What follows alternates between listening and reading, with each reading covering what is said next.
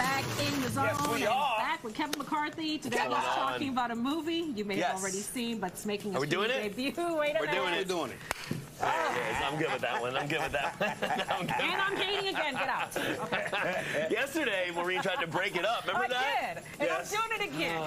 Get back. Yesterday, Maureen literally karate chopped, like right into the middle of it. He tapped me up today. It hurts, so it still hurts. It does not hurt. And you just high-fived me. It does not hurt. Maureen, we're gonna walk you through this. We're gonna get you to a point where we can get the full-on, We're gonna get you to smack some Congos for a while. Go ahead. Okay, go ahead. Let's talk about so a couple movie things happening. So if you have Disney Plus at home, The Little Mermaid is now streaming on Disney Plus. If you haven't had a chance to see it, you can now watch it in your home with your family. I had the chance to talk with the incredible Halle Bailey, who plays the Little Mermaid Ariel in the film, as well as Jonah Hauer-King, who plays Prince Eric. This interview took place back in May, but we're bringing it back now for the release on streaming on Disney Plus. Here's my interview with the cast of The Little Mermaid, including Little Mermaid herself, Halle Bailey.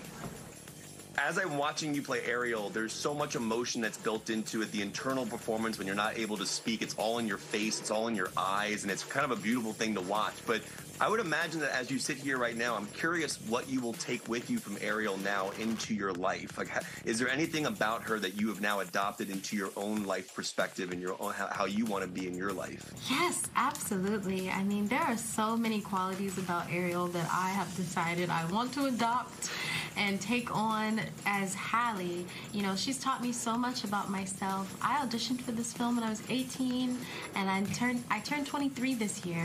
So they're really transformative developmental years of your youth where you're still kind of trying to figure out who you are as a young woman, and I still feel like I'm trying to figure that out every day. But Ariel has brought me closer and closer to myself, and I just have adopted her bravery and her going after what she wants. I'm like, yes. And her passions, I'm like, yeah, Ariel can do it, I can too. And what about for you? What about Eric? Because both these characters are very curious. Yeah, I think curiosity is a big thing. I think being interested in the other, being interested in things that set us apart and things that are different.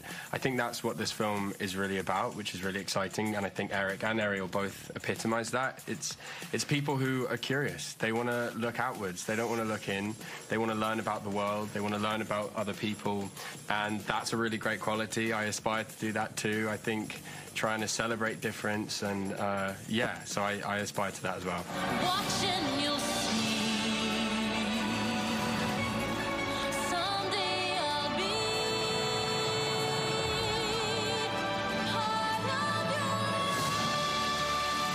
Halle, one of the best parts of the movie, obviously, is Part of Your World, a masterful song.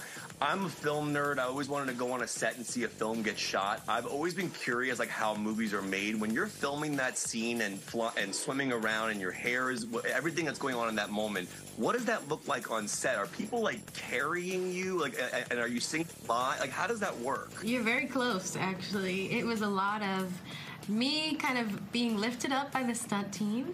And what's beautiful about this song is that it took 3 days. It was a 3-day sequence that we broke up into those days. And, you know, Rob Marshall is such a visionary, and he wants you to feel so prepared and in the actual set that you're going to be in.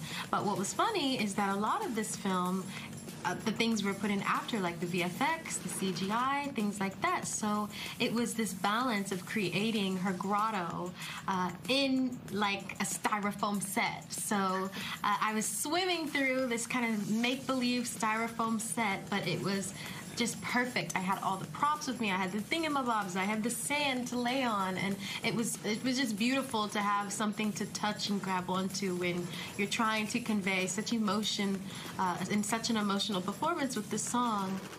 All right, that's Halle Bailey as well as Jonah Hauer-King for The Little Mermaid. The interview took place back in May of 2023 this year, obviously, but the film is now being released on Disney Plus. I wanted to mention, so I'm an uncle. I have a niece and nephew. My niece's name is Olivia, and her first movie she ever went to see was The Little Mermaid. You went with her? I didn't go. They live down in Chesapeake, Virginia, 757. But I was trying to think of the first movie I ever went to see, but that's such a pivotal moment in your life. What was your first movie? I don't know mine. Was your first movie? My mom didn't know what she was taking. What was it? No, Amityville Horror. That was your first no one would go to our What was your basement for first like movie? a year. I mean, the first movie that I remember changing my life was Terminator 2 when I was 8. What's your first movie? I don't know.